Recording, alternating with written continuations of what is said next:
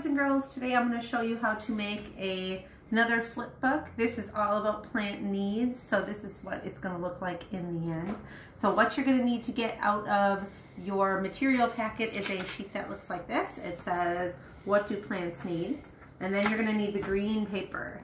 And then from around your house, you're going to maybe need some other scraps of papers. And if you have any cotton balls, a cotton ball would be good. You're going to need a pencil maybe. You might need a black marker, some markers or crayons for drawing or coloring, a scissors for cutting, and a glue stick or say glue bottle for some gluing. So let's get started. All right, so the first thing you want to do is you want to find your What Do Plants Need page, and you need to cut that out. You're going to cut on the dark line all the way around it. So you are going to make one scrap that can end up in your recycle bin at home. So you're just going to cut around it, and it's going to make 4 pieces in the end. Try to stay on the lines because it'll help you later on. And then you're going to cut these apart on the lines in between. So you're going to have 4 parts. This one says, what do plants and then need? And that's the order you're going to keep them in when you're gluing them down. So you got to remember that. All right, then you're going to take your green paper and you're going to fold it the hot dog way again. So corner to corner, match them up. Make a nice crease so that it kind of opens like that, except we're going to have it open this way this time. All right, then we're going to do some gluing. You're going to need your glue stick, and you're going to glue these down. But you know what? I think I might make a plan first. I want to glue these down on here, and I want to make sure they all fit, and I have them all spaced kind of out here. So there's a little green in between each of them. There, I'm happy with my plan. So now I can go ahead and glue. Well, glue on the back of each one of them. Got to make sure I put them in order too. What? I have the word do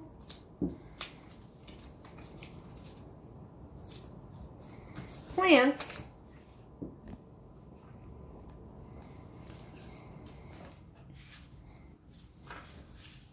and then need.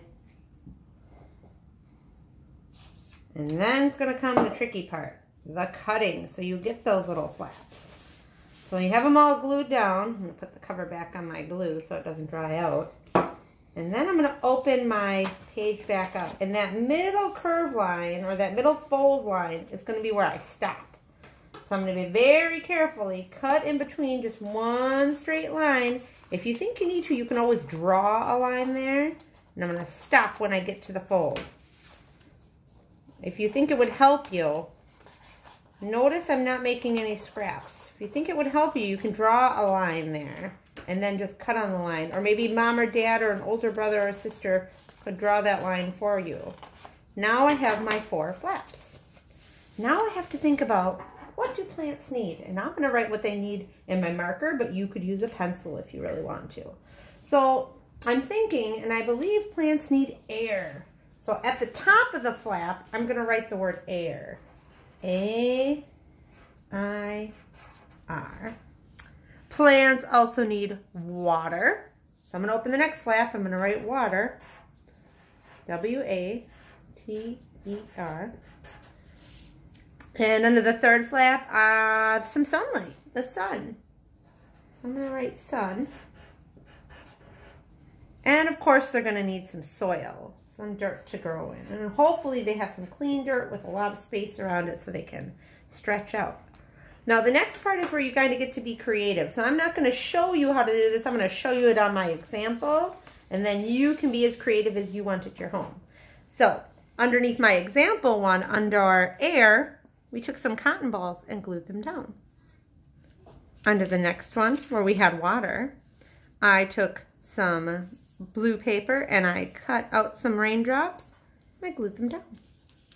Under sun, I took a yellow piece of paper and I drew a sun on it with my pencil and then I cut it out. And then in soil, I took some brown paper and I just kind of tore it up.